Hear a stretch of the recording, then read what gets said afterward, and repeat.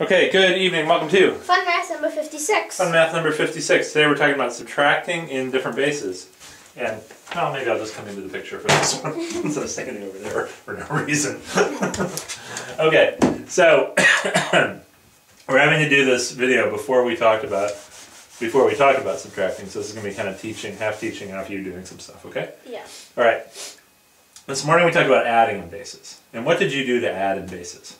Just added. You just added. Okay, good. You learned your lesson. So what do you think you do to subtract in bases? You just subtract. Just subtract. Okay, so 5842 base 9 minus 3868 base 9. Go. What do you think this is? Well, it's 2000 base 9 from this. Yeah. Nothing from that. Minus 20 base 9. Minus 6 base 9. Okay, very good. Now I'm going to erase that and just rewrite it just a little bit bigger, okay? Okay. You did that, but that's all right. So we have 2000 base 9. That's from the 500 minus the 300.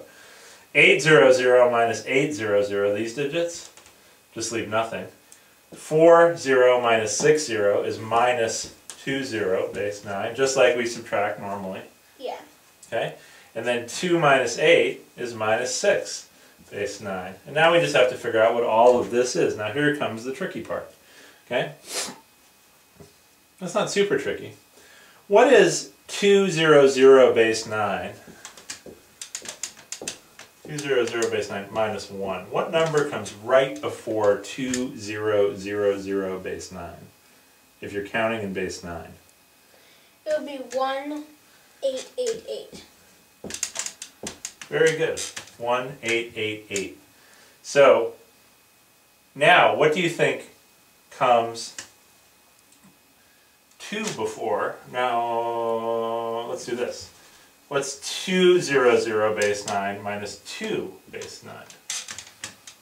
Well, it would be 187. 187 base 9. Very good. Okay, so the first thing we have to do is 2000 minus 20 base 9. So what do you think that is? Just add a 0 onto this. Just add a 0 onto this. It's just like doing 200 minus 2. So this is the same, this subtraction is the same as 1870 base 9 minus 6 base 9. Right? So we just count backwards. It's a little more awkward, right? We're not as used to going backwards in different bases. But it's just the same as in base 10. 200 minus 2 base 10 is 198, because the number that comes right before 200 is 199. But in base 9, the number that comes right before 200 is 188. Okay? Now we just have to do 1870 minus 6. What do you think that is?